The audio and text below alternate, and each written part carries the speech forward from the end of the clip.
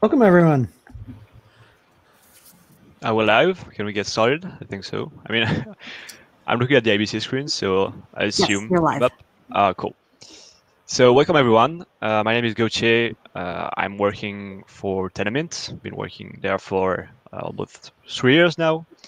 And I'm really, really excited to present the new IBC website.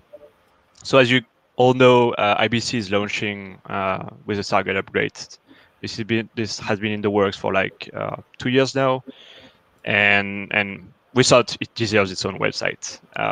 So you can now access it with the following URL: ibcprotocol.org. It's live, and I'll just do a short walkthrough. This is And the rest of us are here and we'll comment.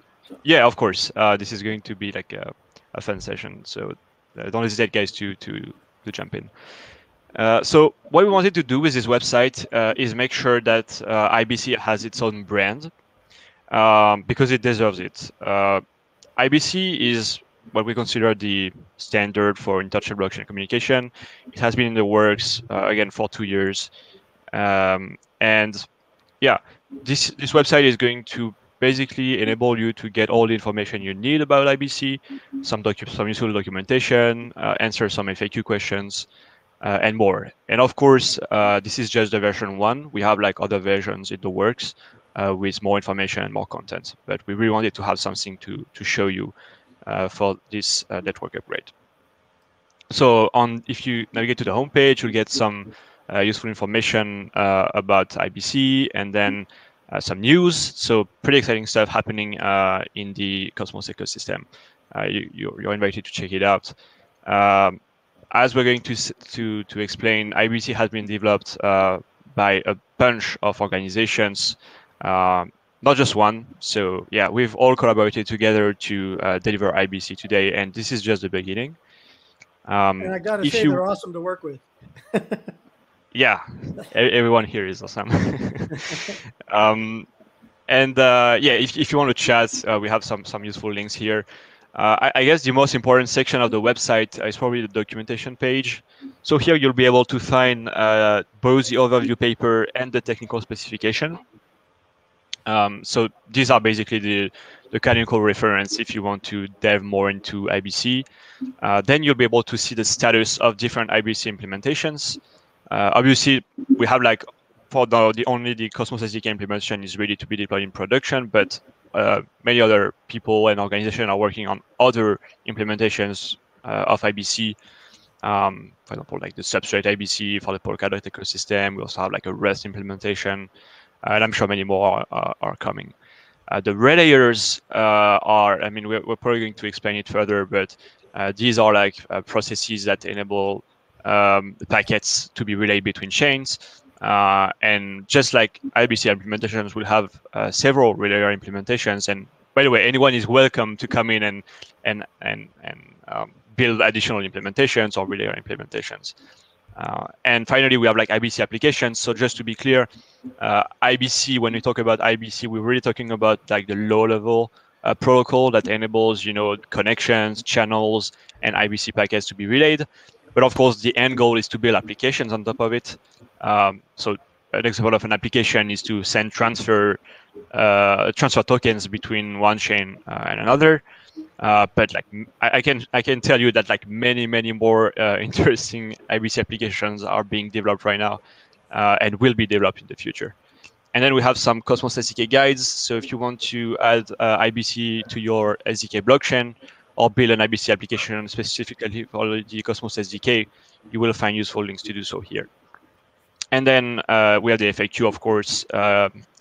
This is pretty complete, but we will probably have other sections in the future. So for now, this is like a pretty basic and straightforward website. But we do hope that in the future it's going to be extended to add like a lot more things.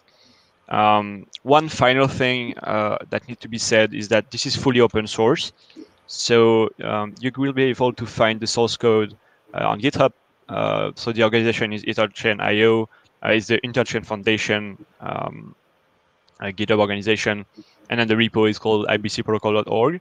So if you want, if you find, like, for example, a typo, or if you want to signal that you're building a new IBC implementations, or anything else, feel free to jump into this repo, open a pull request, and once it's merged to the main branch, is going to be automatically deployed on the website. So yeah, that's about it for this website tour. I thank you guys for joining. And yeah, if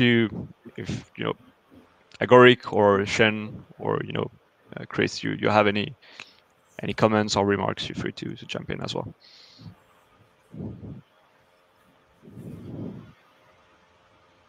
I think you're muted. Oh, I am. All right, now we all get to join you. And Billy will join us too here eventually as well. But in the meantime, I asked in chat how many people know what IBC is, right? And I keep, we've got the technical stuff, with all these teams that have been building awesome things. Welcome, Billy. Hello. How's it going, everybody? Good. Hello, Billy. Okay, so I didn't really need you to moon me. Hey. I'm here in ICF orbital base stations. I like it. It actually looks like a real backdrop. It is, in fact, a real backdrop. Yes. It is. Wow. Yes. I couldn't get OBS installed, so up it went. Production quality, very high. How's everybody doing this morning? Awesome. Evening? Pretty good so far. Awake. Cool. We got a couple people calling from Berlin. Dean, you're calling from California, right? Yep. Mm-hmm. Awesome. And you're calling from Proxima Centauri? Exactly. Put my internet goes down. The reception's bad out here. The topic of this call is IBC overview and the future of the interchain. We've got Chris Groves from Interchain GmbH and Sean Braithwaite from Informal, and we've got Dean Tribble from Agoric here. You guys are all involved with IBC at various levels. I think probably Chris, you're the most associated with the protocol. You've been working on the spec for quite some time. When did you? I know that when you joined Tendermint, you were sort of promised you get to work on this really fun, interesting problem IBC, right? What was that like, and when did you actually get to begin working on this fun, cool problem? That's right. When I interviewed for Tendermint, at that point I was not in Berlin. I was in the United States. So all my interviews were phone calls, and the third interview was with Ethan Buckman, who I think is currently busy testing the Stargate upgrade. So he may not be here at the moment, but that's because he's doing more important things. And when we sort of negotiated at the end, he said, well, it seems like a good fit. You seem interested. What would you like to do? What would make it interesting for you? I said, well, I like this interchain protocol thing you're working on. That sounds cool. Can I come work on that? He said, sure. We just need to launch this Cosmos Hub. It'll just take a few months. Don't worry about it. Help out with that, and then you can work on the interchain protocol. Then I flew to Berlin. Oh, hello, Ethan. And a year later, we launched the Cosmos Hub. But in that period, of course, I learned a lot about blockchains, and then had a chance to work on the IBC specification, which eventually, unbelievably, is now being deployed. Which took longer than one could believe, and yet it's still astonishing that it's all sort of here and out. It's really amazing. So you were working a lot with Dean during that time when you actually did get to shift to working on the IBC spec. How did that relationship begin? Dean, were you involved from day one? Is this something that people asked you to get involved with? Is this something that you were proactively getting involved with? What was the beginning of that relationship with you and IBC like? As Zucky tells us, we were involved since before day one, which is to say, we've been doing distributed system stuff, myself, Markham, a few others here at Agoric, for a long time. And they were looking for solutions to some problems and stumbled upon some of the sites that talked about our work back from, the 90s or the 2000s or whatever I think it was, and went, problems. They've thought about these, so we can focus on getting a chain out and then come back and solve these set of problems.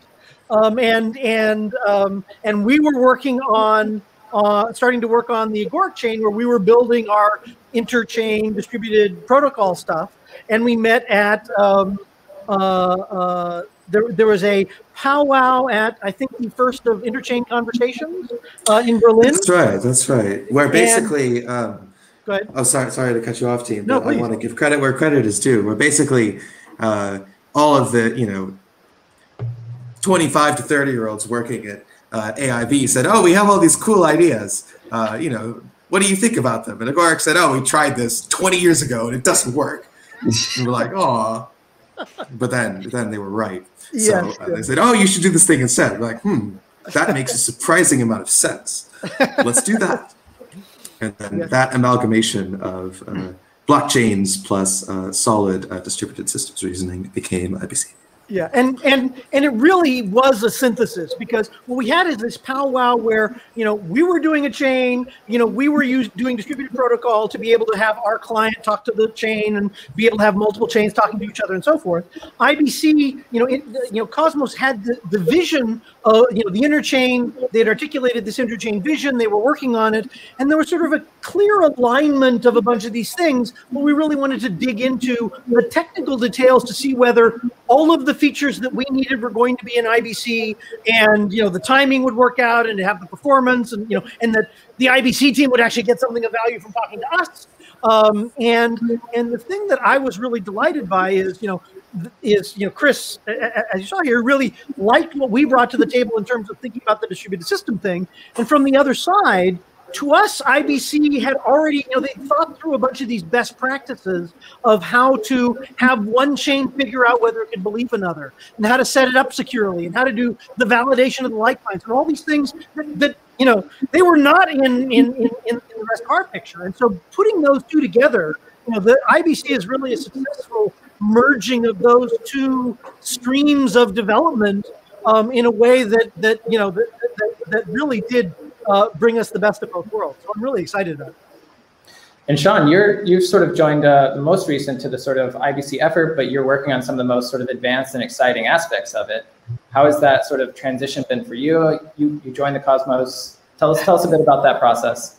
It's been interesting to play catch up for the past year and a half, where most of the design was done in this 2-year sprint. I think they spent 35 hours in the same room as each other during the interchain conversations, right? Like everyone smelt the same at the same point, and out of that came sort of like this tribal domain. Now it's like, oh yeah, the light client and backward verification, right? And all these things that have very complicated implications, which are never discussed because everything that was inside of the room took I wrote a spec. What are you talking about? No, it's well understood. It's the relayer. We all know how that works, right? So it was this really fun process of working with Dean and Chris, and most importantly, Anka Zemfir, who couldn't make it today, but is probably the best representation of Informal's contribution to IBC. So working with her, trying to bring it, let's say, to production grade, from rough idea on a whiteboard in Berlin and marker that will never be removed. So in some ways it's permanent, right? But in other ways it's completely ephemeral. And trying to make it real. So I think we've made good progress there. IBC is ready. It's been running, I guess what we could call a stable, but it is really just really the start. We're really at almost like a new day zero and now, and we anticipate that what will come next will probably be nothing like what came before. We've been building this thing for, the last year or whatever, or kibitzing on other people building these things, depending on which person in the room you are. And it still was only as we were heading into this Stargate release that, and starting from the demo day in January, actually, where there were multiple applications that were, like Agoric, we'll be launching a new chain. Unlike everything prior to basically today, we won't be launching in a vacuum. We will be launching connected to liquidity pools, connected to services, connected to the hub, connected to Cosmos, Celo, connected to ETH. And we get connected to ETH because somebody stood up a zone that provided that service, and we can get access to it. And if they go down, well, you know what? Somebody else stood up one too, and we can connect to them instead, right? And so just this it's like suddenly we went from having data centers to having the internet, right? So tomorrow is the interchain, which we just didn't have yesterday. And that's really a sea change. A year ago, people would kind of go, yeah, interop will be interesting someday. And now we just saw lots of demos of things that just like, yep, once I'm connected, I can do all this awesome stuff, right? And so there's this pent up demand that suddenly, we're going to, drop the crystal in and boom, it all takes off. So very excited about this. So early on, when Cosmos white paper is being written, and this idea of Internet of Blockchains seemed possible, but the actual implementation or how we're going to get there was still unclear. I think the minimum bar was like, we'll figure out token transfers. Maybe we'll figure out arbitrary data. And then through the process, it seemed like actually this is really possible to be really flexible. We can actually do so much. I'd be curious, like when, or if it was, maybe it was that session at Berlin Hackathon where the spec transitioned from like, at a minimum, we'll be able to do this to like, oh my gosh, we can do this full, huge and exciting range of things, and we can actually do it. It's not like a hope anymore. I see the path. Was that in the— That's a good question. Well, credit where credit is due. The original impetus for IBC came from of course, Cosmos white paper written by Jay and Becky. And I even believe that, according to some conversations I had with Jay, there were even earlier conversations Jay had with some awesome guy in Noisebridge, San Francisco, that led Jay to think of some of the initial concepts for IBC. So the ideological genealogy is quite deep here. However, the version of IBC discussed in the Cosmos paper does focus much more on token transfers, and it doesn't have any of the sort of handshake setup or dynamic connection channel and client handling that the version of IBC we've implemented in production ended up with. Probably there are a few factors. The people involved in the design of IBC, such as myself, have an aesthetic preference for protocols which solve all the possible problems that is possible to solve with a particular class of protocol at once, which is only true because we are very lazy, and I don't want to write something twice. So if we can only write something once and then like lots of people can implement it and it will solve many problems, that's nice. I really think that design session, 35 hours is, I mean, it wasn't quite 35 hours, but yeah, that really made there were 2 solid days in a barely aerated room in kind of hot Berlin in the summer, which at the time was intense but enjoyable. Now, of course, it seems like a dream of a past long forgotten pre-coronavirus times. So the other thing the other big transition period was the review. Right. So Chris has done an awesome job driving the standard. Right. And then we had to review it. And it was one of those things where, okay, it's going to take a couple of days to review it. Just like, no, it's not going to take a couple of days to review it. That's right. That was one where it sort of started. It's just like, right, this isn't going to work. We trotted out a review process we'd used for specification documents in previous, in previous lives at Agoric. And the whole gang went through this process of capturing all the comments and then capturing responses to them and revisiting and making sure that we agreed with the results of the responses and applying the changes.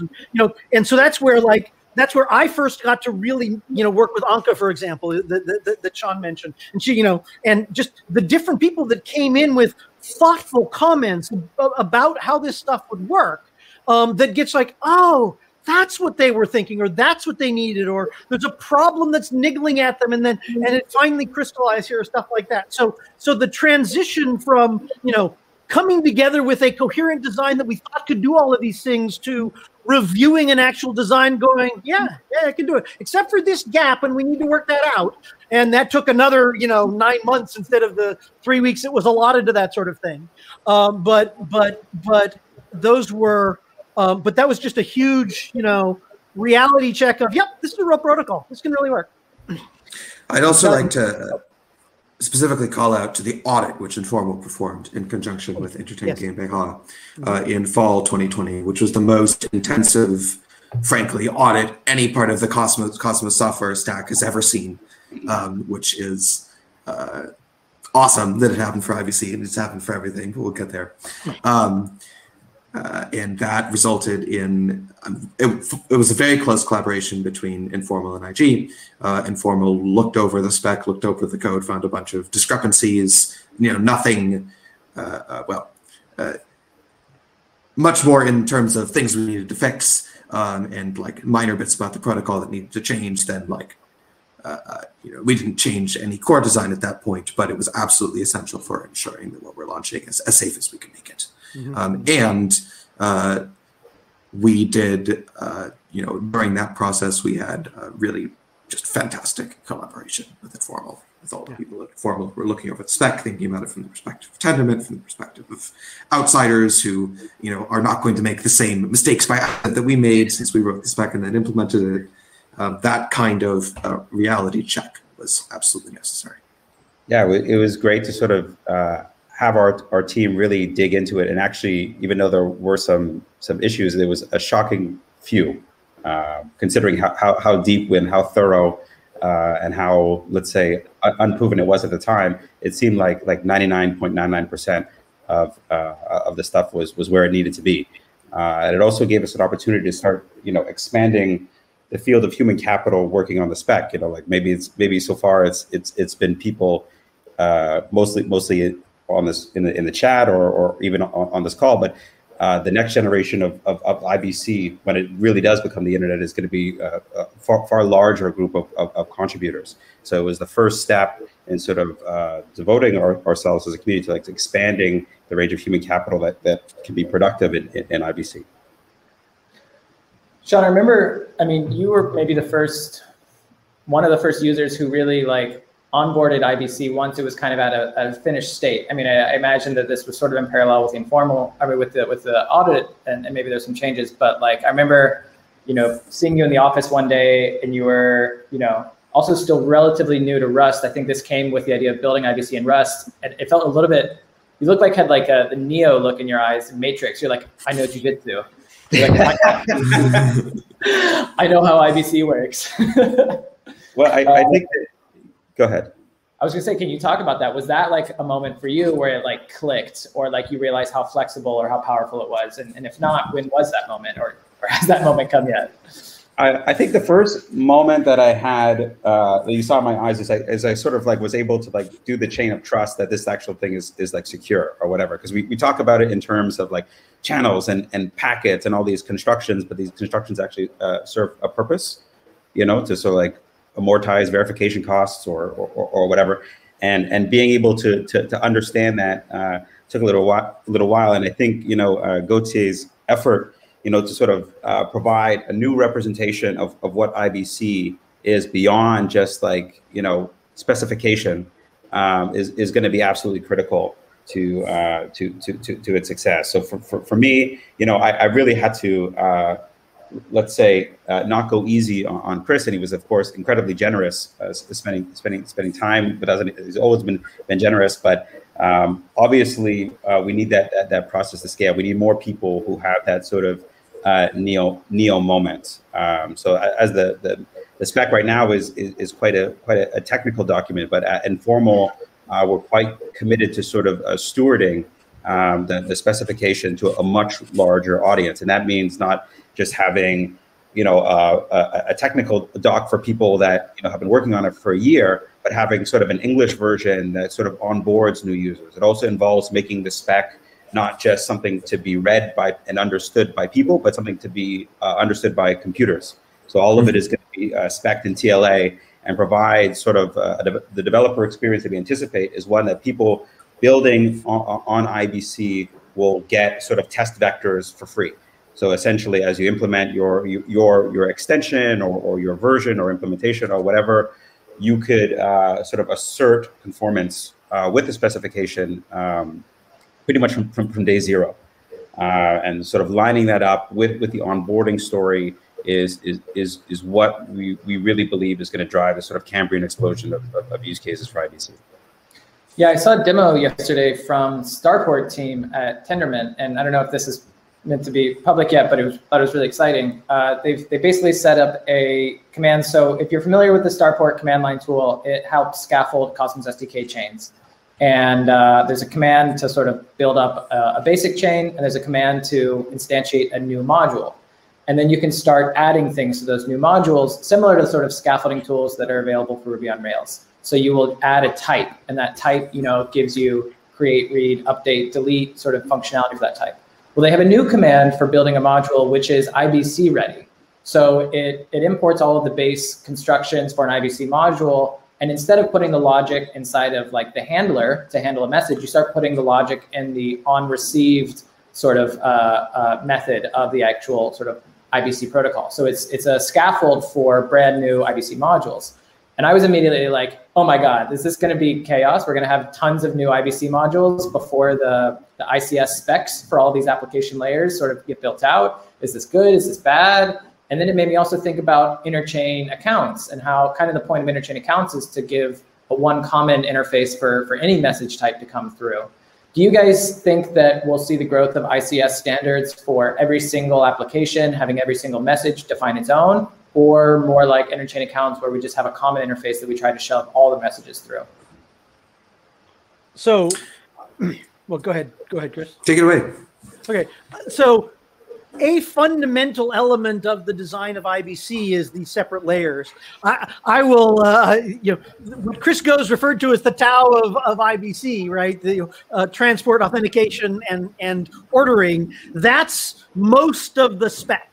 And it's because that was done right and bakes in everything we need that we can build application layer protocols easily. And so the interchain accounts is an application level protocol. Transfer is an application level protocol. There will be NFT transfer. The power of IBC is partly we can get connected. We can, it's easy to integrate into all these other chains, but every zone that's Stargate enabled is sort of ready to talk IBC. But I believe there will be a lot of application protocols that people will build, not ideally not very, very customized, but it's the same way there's a lot of IP protocols, TCP IP protocols that people build. Some of them are great, send a JSON blob across, and you can do that over IBC. But a lot of them are very structured in order to serve some application purpose, but it can be used by multiple parties, right? There'll be, social messaging protocols and, article news distribution protocols and stuff like that, where the more reusable they are, the better, but there's no reason to just have it be some very unstructured thing. Chris, first, I'm thrilled that the wonderful thing and magical thing about working on a protocol which has a spec and then becomes slowly disseminated across the wider ecosystem of IBC neophytes or IBC neo moments is that things start happening involving this protocol you wrote that have completely outside of your control. I go to sleep in Berlin and I wake up and now I hear about this like magical way to launch new IBC modules, which I had nothing to do with. I didn't even know about it. Initially you work on a protocol and it's like nothing happens unless you do it. I wish the IBC spec would just magically fix itself at night when I went to sleep and I wouldn't have to go think about it again in the morning. But for a long time, that definitely didn't happen.